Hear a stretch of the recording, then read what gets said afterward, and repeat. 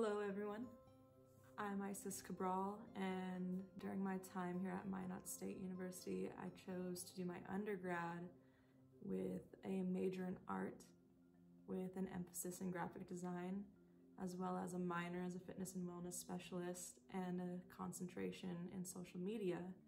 And so from that, I'm originally from Oxnard, California, and I was brought to Minot State on a softball scholarship. I was always creative, always athletic growing up, and in attending Minot State, I managed to bridge both realms of my life.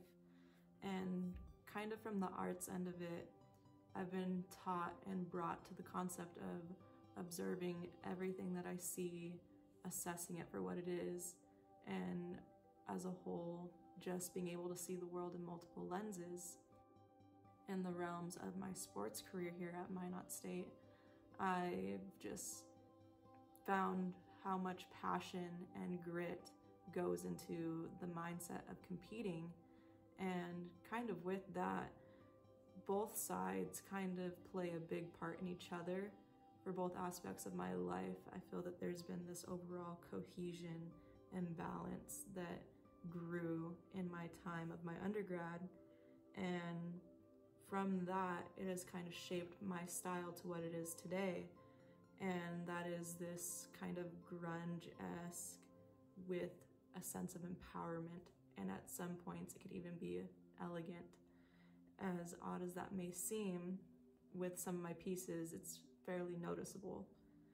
And from that, there can be challenges with so much going on, whether it's schoolwork, athletics, balancing the both. When it comes to sitting down and actually taking part in my work, I'd say where I struggle the most is just having that creative edge, because I feel like as artists, we're constantly creative a good chunk of our day and week. And in dealing with that, I know that sometimes I'll look to the other aspects of my life, whether it's the people that I'm around, the music that I listen to. Whenever I struggle with just getting that creative flow going, I look to that for the inspiration. It kind of just brings me to understanding like what are the big factors of my life and my creative process. And regardless, I'm always out everywhere, always influenced by everything around me, and just trying to keep the positive energy flowing throughout my day. In those moments where I struggle with creating, I'll always ask someone for an opinion. I'll always ask a professor, friend, teammate, family member, someone off the street, wherever I'm at. Pretty much the world is kind of my studio space. I don't stay locked into one zone. I'm always on the go. And with doing graphic design, that's kind of a good thing, because in order to change your mind, you have to kind of change your space as well.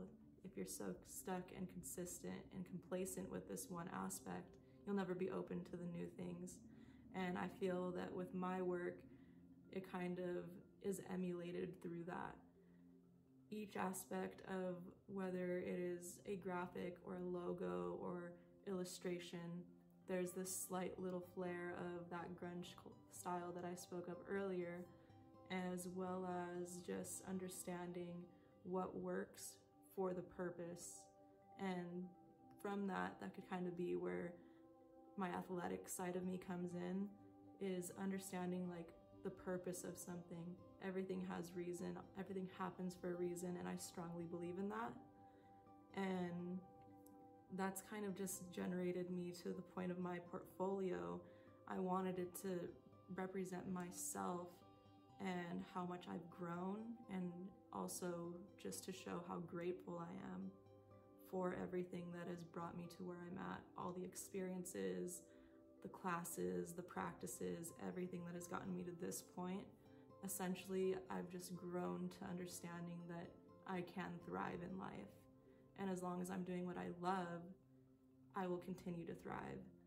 And that word resonates with me so much, to where I'm looking to use it as a brand for myself, as well as with a couple other my friends. And we want to utilize this as a tool and way to just present our creative thoughts, things that motivate us, things that help us get through for the world to use.